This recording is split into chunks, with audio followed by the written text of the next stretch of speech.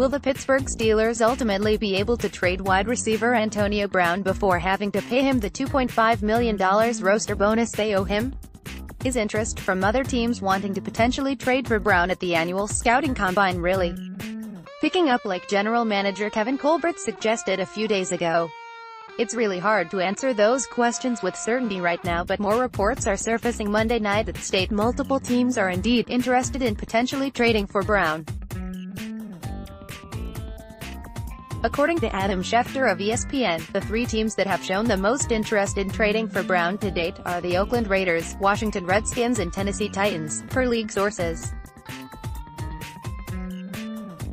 The Raiders being interested in Brown isn't overly surprising, as they really could use a top wide receiver on their roster after trading away Amari Cooper to the Dallas Cowboys for a first-round draft pick last year.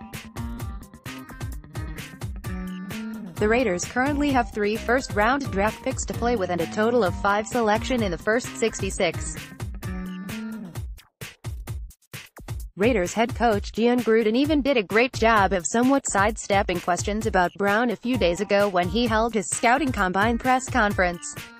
"Well, I don't like veteran players, so I'll just leave it at that," Gruden said jokingly when asked about acquiring Brown. "I'm not going to speculate about anybody. We are going to look at every vehicle possible. Certainly, the financial aspect of every acquisition has to be considered, but we are going to look into everybody's availability and what is best for our team."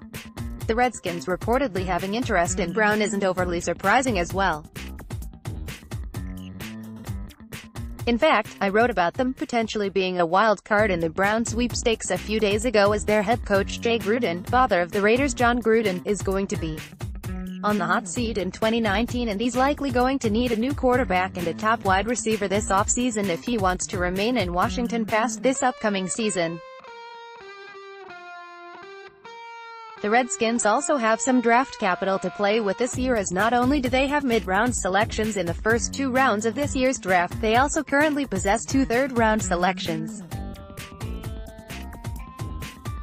As for the Titans possibly being interested in Brown, that's a bit of a surprise, and especially based on what their head coach Mike Vrabel said at the Combine this week when asked a more indirect question about Brown and about bringing in a personality such as his from the outside during his Combine press conference. "I think the one thing that is a clear message to our team that I try to tell them is that we're going to treat you the same way you treat the team," Vrabel said.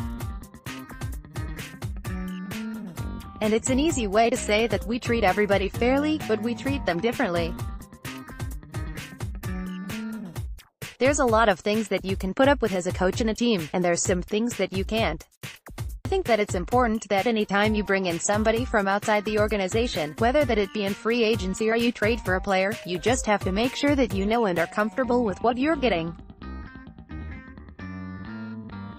That's the tough part. We spend a lot more time in the draft and the post-draft process than we do in free agency, because really we just don't know.